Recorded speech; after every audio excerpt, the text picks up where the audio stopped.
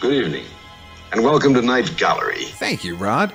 And I want to welcome everyone to Midnight Viewing, where once a month we talk all about your follow-up to The Twilight Zone, Rod Serling's Night Gallery. They say it's Rod Serling's Night Gallery, and it isn't really Rod Serling's Night Gallery, it's somebody else's. Oh, we know. We talk about it a lot. Your curators at Midnight Viewing are the projection booth's Mike White. What can happen to human beings when trust is wiped out by suspicion? And CultureCast's Chris Stashew. Small boy encased in a crystal ball. And I'm Father Malone. The kind of thing that usually infests nightmares. Join us monthly at Midnight Viewing, the Night Gallery podcast at weirdingwaymedia.com. Doesn't remotely belong to me. I have no proprietary interest in that at all. Weirding Way Media.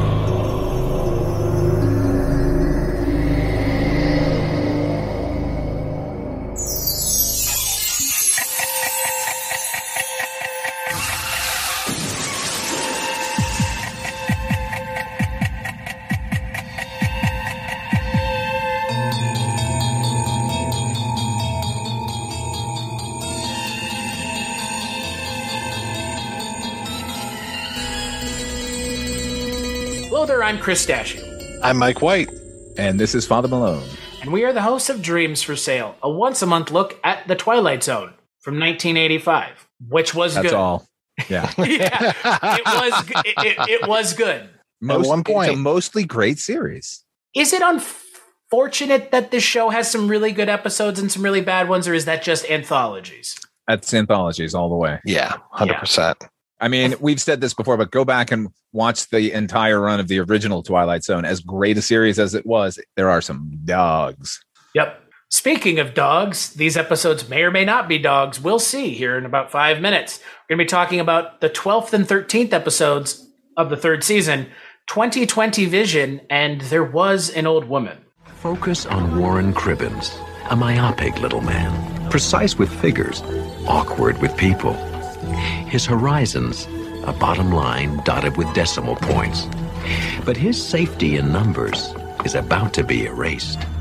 So, 2020 Vision aired December 10th, 1988. It is directed by Jim Purdy and written by Robert Walden. It stars Michael Moriarty as Warren Cribbins, a nervous little man who works at the bank, processing loans. And his glasses break. And then he can see things. Maybe the future, maybe an alternate universe. Who knows? All I know is this episode was just okay. Yeah. Continuing the genteel tour of the Twilight Zone.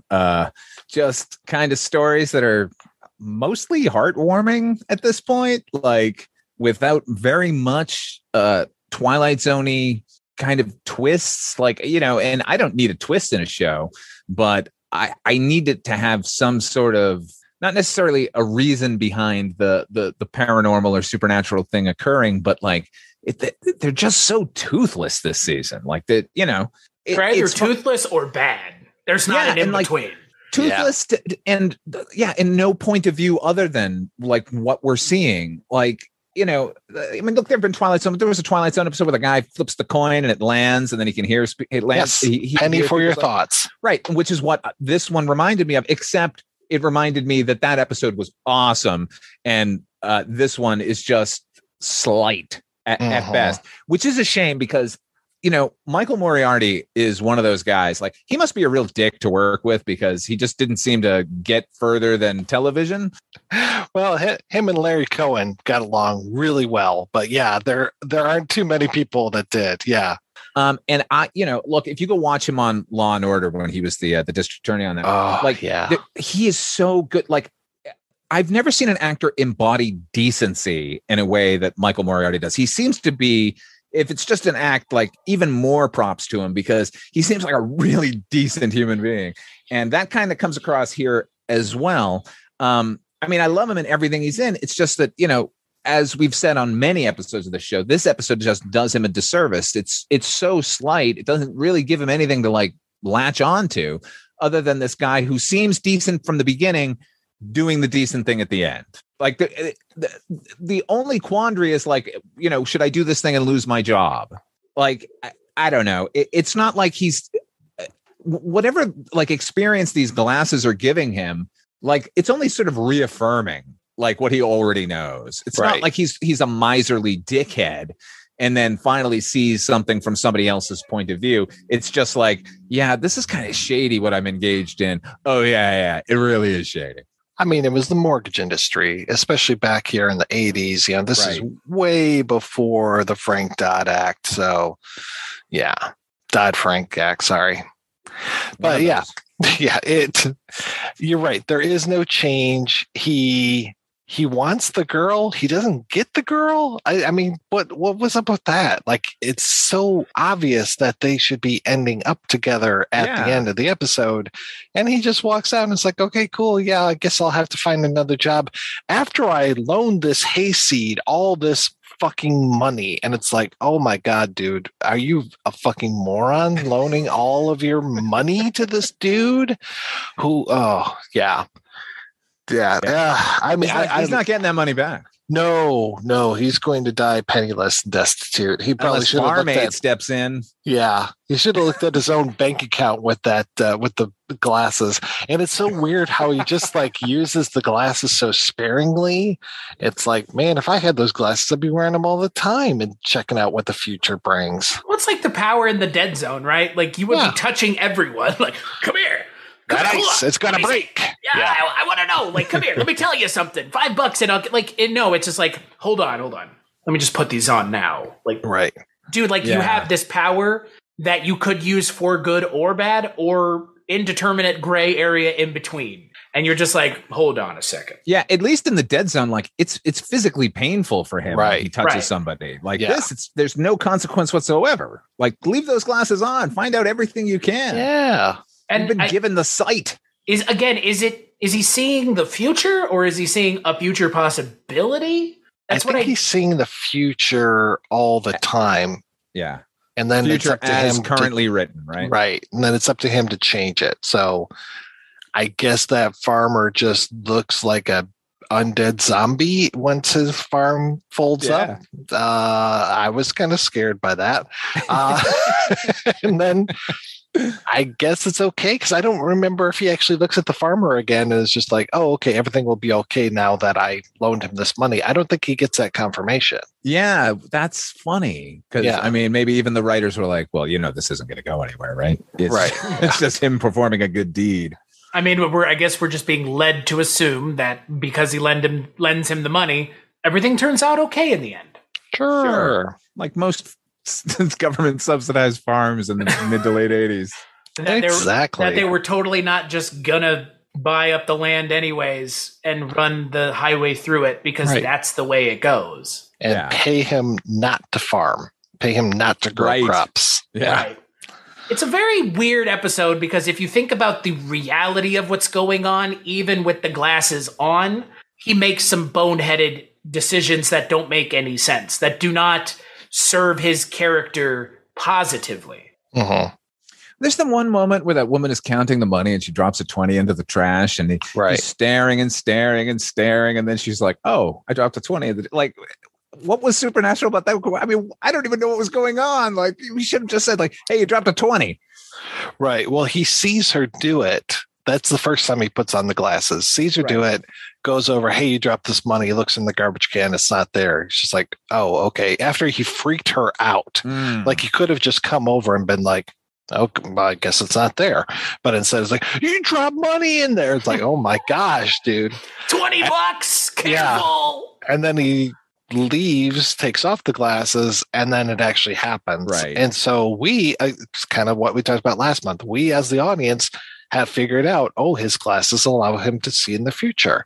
Right. Shouldn't take 4 more times for that to happen for him to figure it out. It's like, come on, buddy, let's pick up the slack pretty quickly. This season, they seem very concerned with convincing our protagonists of the powers that are in play. Yeah.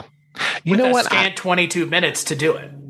I'm almost missing those episodes where it's like, what really happens when you get a wish from a yard sale? Like I remember that was a shit episode, but it's like I'm missing those things now. I'm missing like the curiosity shop that you go into because you hate Asian people, like whatever those things were, Oh, is that Wong's old-fashioned emporium? Yeah.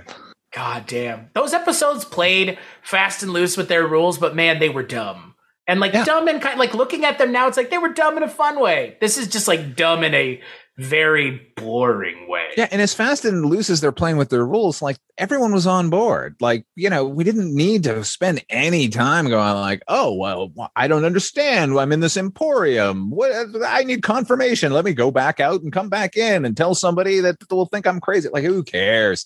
Get on with it. Exactly. And especially given the fact that we are now at a 22-minute runtime. And they spent how long showing him do this over and over and over again? Like, oh my God. It's at least half the runtime before everything starts sort of coming into focus. And I don't know if you guys know this, but if you fall off of a ladder, back bump, you break your neck. Oh my God, that ladder's so dangerous. She's got to be at least 3 feet off the ground. Falling flat on her back and breaking her neck. Yeah. Oh yeah, that's instant death. Yeah. Definitely doesn't need to be anything that would cause her neck to snap. Just hitting the ground hard enough snaps your neck. That's why I will only live in a ranch home. It's weird, yeah, because he saves her life and then he doesn't need her. He doesn't even get anything. No, they don't even date. Like, no, yeah, he loans out the money. Once and now again, he's broke. Like the authors are expecting us to fill in all the fucking gaps, and that's actually their job. Nobody paid us. They gave us a tile floor, and we just have to grout in it. It's our job to make it look good. Sure. They gave us the basic building blocks to get there. That's basic not how this works at all. Here's some rock salt and some cream. Now go make ice cream. Yeah. Don't you love ice cream? Don't you love making it yourself? Like, no, that's not the point of this. Do you like Angelina Jolie? I think for me with this show, and look, we're in kind of the home stretch here. We're about halfway through the third season. You know, that means that we're like going somewhere good, like that. Right. If Tales from the Crypt is any indicator, the longer the show goes on, the better the episodes get. Like, that's true of every show. Yeah. Remember the end of Dexter? God, I do. So good. Yeah. So good that they're literally redoing the show. It's depressing, right? Yeah. I think okay, the question is it depressing on its own, or is it depressing knowing how far we've fallen with this show? A little bit of knowing how far it's fallen, because if this had been the first season of the new Twilight Zone, I would have gotten not as far as we are now and not revisited it until somebody went, oh, they did a really fucking good one last night. Like that's what it would have taken. Whereas watching from season 1 here, it's like, holy shit, like that one kind of was not good, but I remember just 2 episodes ago that scared the shit out of me. Like I'm going to definitely keep tuning in. This is just so, there just doesn't seem to be any bite to it. Which makes me sound like I want the sort of bitter, angry Twilight Zone. And that's not the case. Like I like the sort of more gentle episodes, but it has to have something going on. Like this has nothing other than what's going on in the world today. Let's make a comment on that. Does that almost make this more similar to the Jordan Peele Twilight Zone than we realize? Yeah. I mean, the Jordan Peele Twilight Zone, in my opinion, fails because it's too topical for its own good. Like a child president in the vein of Trump. Isn't that weird? Like, yes, but 20, 30, 40, 50 years from now, when people are watching it on their CRT TV and the apocalyptic wasteland, are they really going to care? Like, that's the question that I have is like, is this still a message that everyone can understand? Which those original show episodes, even episodes in this season or this series, this new series, they still have some sticking power because they're not hyper topical. Well, you know what? Like, wordplay was very topical at the time, and it picked a topic that was so relatable that it is as relevant now as it was then. Whereas, like, you go back to the original Twilight Zone, there was an episode with Fritz Weaver, which is sort of this this takedown of Hitler. I'm like, 40 years on, you guys are taking down Hitler. Like, it's not topical. We know you all went through it, but it's even like it's unwatchable now. Like, other than I love Fritz Weaver and we'll watch him. So, unless you have something to relate what's going on, like in the zeitgeist to a greater sense of things like the past and possibly the future, like don't bother. And certainly don't bother if you don't have a fucking story to tell, because that's what it seems to be more often than not. It's just like there's this savings and loan kind of situation going on, or, you know, the women are being abused. Like, you know, we got to make a comment on that. Like, what am I wrong? Was the George R.R. Martin, was that this season? The Toys of Caliban, was that this season? Yes. Yeah, it was like right at the beginning. No, right? that was halfway through last season. Oh, really? Okay. Oh, Jesus. Yeah. Okay.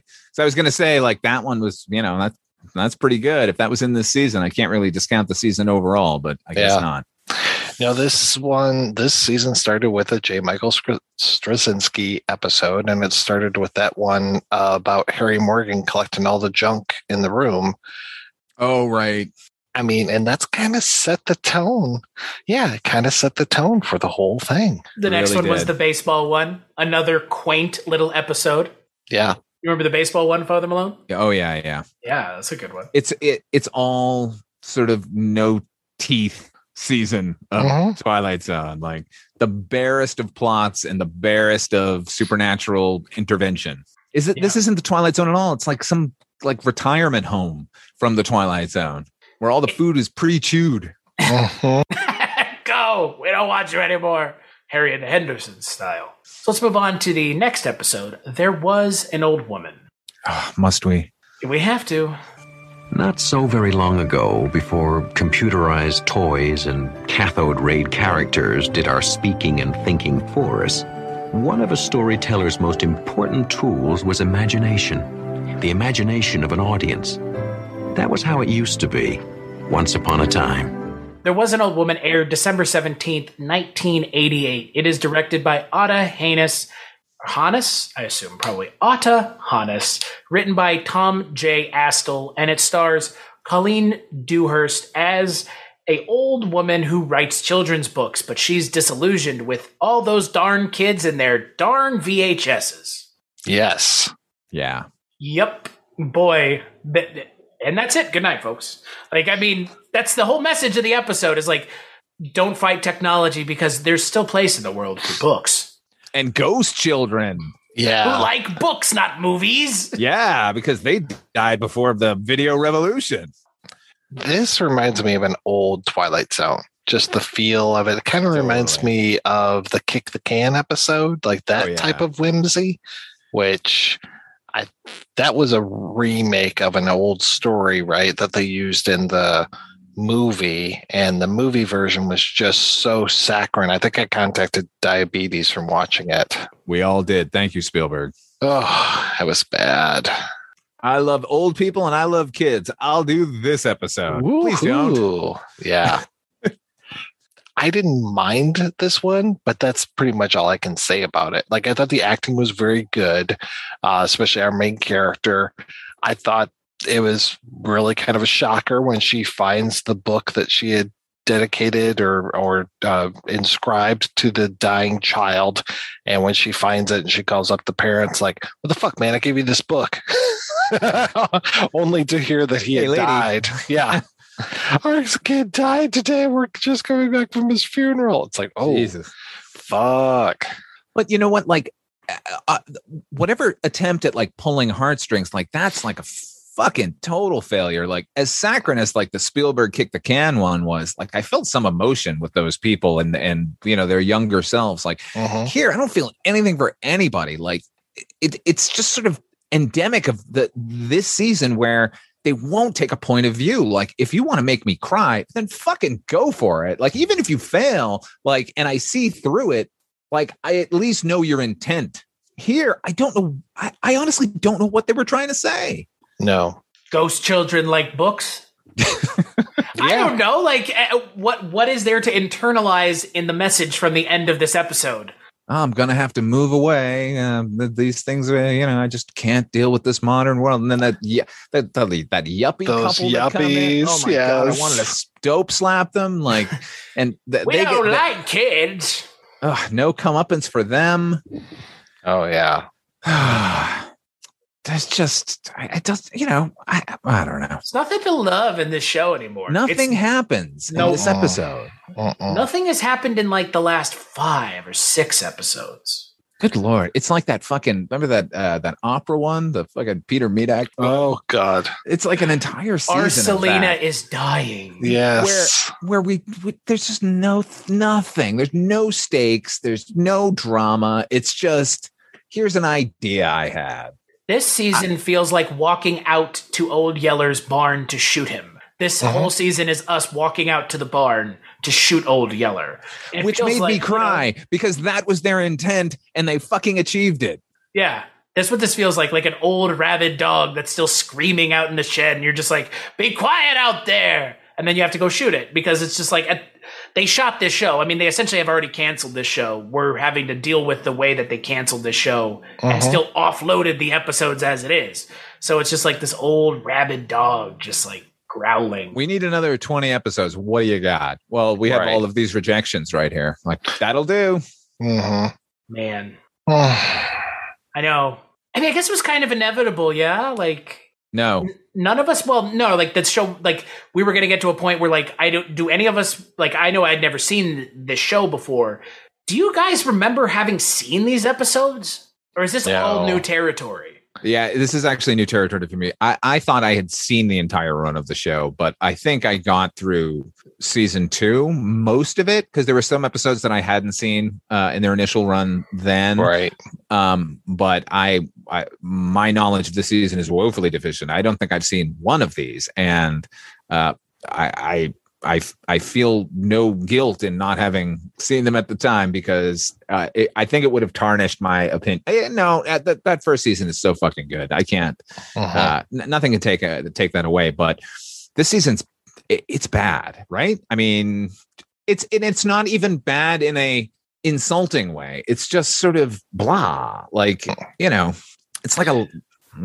Yeah, I think the last episode I remember seeing in the original run was probably the one that had Joyride, Shelter Skelter, and Private Channel, which ironically had a kid dropping a Walkman and then able to hear people's thoughts. Yeah. Yeah. And that was good. Yeah. Well, better than this. Better than 2020. But yeah, and better than this old lady who lived in a shoe. I mean, like I said, I liked her and I liked her performance, but yeah, then it just made me mad. Yeah, the yuppie couple made me angry, and then and the fucking real estate agent who starts upbraiding her, I thought, turn to go. You know, you work for me, right? Exactly. Yeah, like something that she needed to take a stand somewhere around here. She just doesn't. She just goes to visit a sick kid, and then that kid dies, and then she's got ghost children. Like, there's no rhyme or reason to any of this, and she doesn't seem to be scared at all by those ghost children. Completely nonplussed. She's so happy to finally have an audience because you couldn't find an audience for children to read books to in 1988. It was all over and it continues to this day. Like what it doesn't even make sense. Like kids are still reading. And also like, you're going to tell me that she couldn't just like go on like public access and read these stories like a Mr. Rogers type thing, which was so big in the 80s. Yeah, like she's a famed author, we're led to believe, right? Like of children's books. Like an R.L. Stein or Shel Silverstein or something. Like right. No, now she's going to be a shut-in in her house reading to ghost children. What? That doesn't seem like a positive outcome here. It's the best we can all hope for. So are we led to believe by the end that she is done writing but will only read to ghost children now? That one book. Yeah, just the one book over and over again for the rest of her life. Oh my God, was she in hell? Because then I like this episode. I mean, again, the way that they tell this story is very strange because it would seem like punishment at the end. Yeah, like that's the way I interpret it. Like you're stuck. She's like, I'm going to be useful now and read. Do those kids go to sleep after the story? Do they just keep wanting her to read it again? Read it again. Read it again. God. I love the idea of that episode. Where was that? There's only one way out. She pulls out a gun and shoots herself. Like no one has been cursed to hell in the last few episodes. It's like, come on, give me something. Something like, you know, and that was the thing. Like sometimes things happen to you in the Twilight Zone, and they just don't. There's no rhyme or reason to it. You were a good person, and you had a bad day, and now you're in hell. Like, we can deal with that. In fact, we kind of crave that from this show. Yeah, I mean, you made a left turn and you ended up in a cursed village, or you ended up literally on the road to hell. or you invited the devil over to your house to play cards. Like, why did the devil show up? Please tell me why. Oh, wait, they never mention why. And you know what? I don't fucking care that they don't mention it, because the episode is so fucking good. Right. Yeah. Like, why did the, you know. Or he just shows up because you're trying to solve a math problem. Yeah. Okay. Yeah. Like, there you go. Like, makes sense to me. Yeah, I don't question it. It's the Twilight Zone. Don't tell me why things are in the Twilight Zone. It's the Twilight Zone. You don't have to. We already assume weird things are going to happen. I'm not tuning into this show because it's Desperate Housewives. I'm tuning into the show because I want to see Flights of Fancy or Flights of Terror or somewhere in between. That episode with the kid on the plane with the Walkman, he drops the Walkman into the sink and the plane gets hit by lightning. They give us that reason. I remember thinking, I don't need that. He could have just been sitting in his chair and suddenly he hears a guy's thoughts and we would have been like, oh shit, Twilight Zone. I mean, that's literally what happened in the Jordan Peele one. He just starts listening to that episode and they don't explain it. Like, it's just, okay. Yeah. I mean, that episode is still kind of a bummer in a lot of ways because it kind of squanders a great idea, but at least it doesn't have to do lantern hanging. Like, come on. It's just so fucking lazy. And now we have a 22-minute show that abuses the fact that it's 22 minutes long by not doing anything anyways. Yeah, and how insulting is it that, you know, in that first season we would get these interstitial episodes that lasted maybe 7 minutes and they knocked it out of the park. And now you've given 22 and you don't do anything at all. Like, you don't even deliver like a decent character piece. Like, we're just given the broadest brushstrokes of who these people are and why they are the way they are. And now here's a resolution for them. Yeah. This similarly to Tales from the Crypt, it hurts a lot to watch this show because I know how good it was. Yeah. Yeah. But those were actively bad and insulting. These are just kind of there, which is in a way worse. Yeah. I mean, those end Tales from the Crypt episodes were a slog, but these are just kind of like, what are they going to trot out now? Here's a pleasant little tale of nothing. Right. Yeah. Like, I can't be mad at it. It's not like, you know, they were, you know, insulting me in any way, but at the same time, like, what are we doing? J. Michael. Yeah. All the roads lead through J. Michael Straczynski as the story editor. Maybe we can get him an interview now with all the praise we're heaping on it. Yeah. Yeah. Yeah, right. Yeah. Holy shit. Yeah, that'll go over well.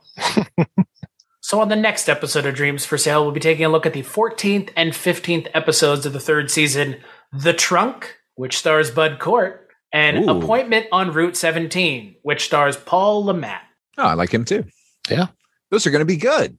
Famous last words. Yeah. And none of us know if they will or won't be, which is fun. Yeah. Here's hoping.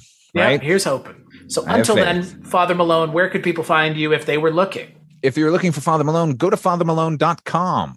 You can check out my show, Dark Destinations. That is a half-hour radio drama that takes listeners to otherworldly and supernatural towns.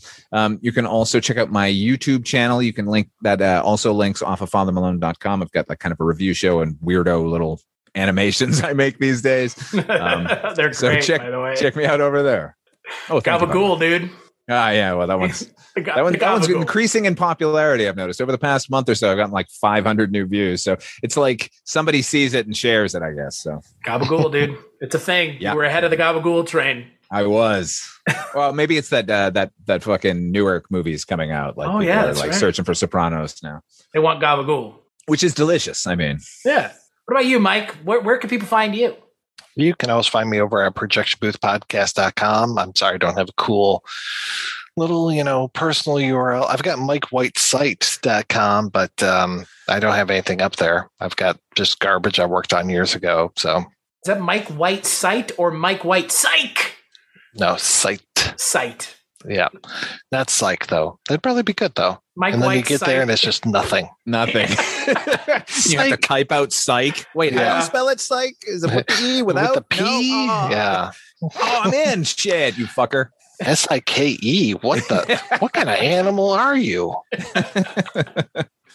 And how about you, Chris? As for me, cstachiw.com. CSTACHIW.com. It's unfortunately hard to spell because it's my fucking last name. So there you go. That's where all the stuff that I work on is on. Culture Cast, Chronicles from the Crypt, Rankin on Bass, Barney Miller, Scary Stories We Tell. There's a lot. But you can find it all at cstachiw.com. As for this podcast, TwilightZone85.com or Twilight Zone 85 on Twitter or on Facebook, Twilight Zone 85, and on iTunes and Google. All those places you can find this show. Big thanks as always to Roxy Drive and Neutron Dreams for the music for the show, and we'll catch you on the next episode.